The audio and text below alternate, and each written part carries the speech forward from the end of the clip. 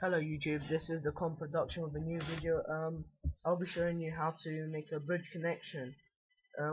This is very useful if your Ethernet cable is too small to reach a wireless router to your Xbox, and instead of buying a wireless adapter, this is much better. You use your literally use your computer as a wireless adapter. When I mean computer, I mean laptop, by the way.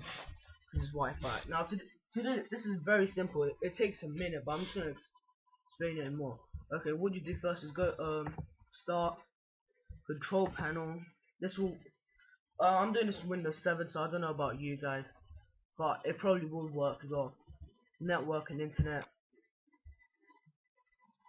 same thing. And you want to go to change adapter settings. This will give you no harm on your computer whatsoever. It won't change that much.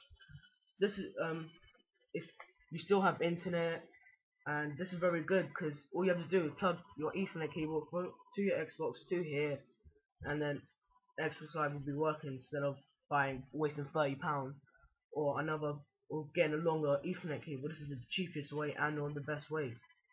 And so far what I've used, there haven't been that much lag when I was playing it, so it's alright.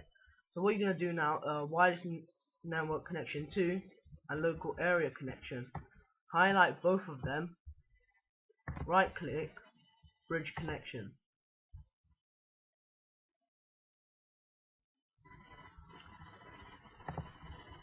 Okay, let's see.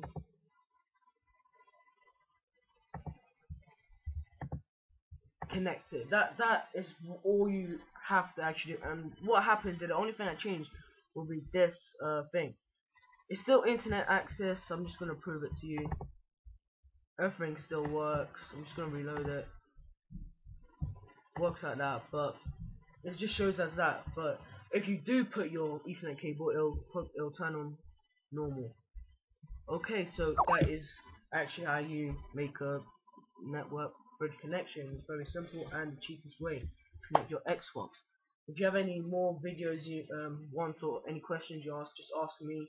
I haven't made a video since for a long time, so I got really a lot of stuff. So bye.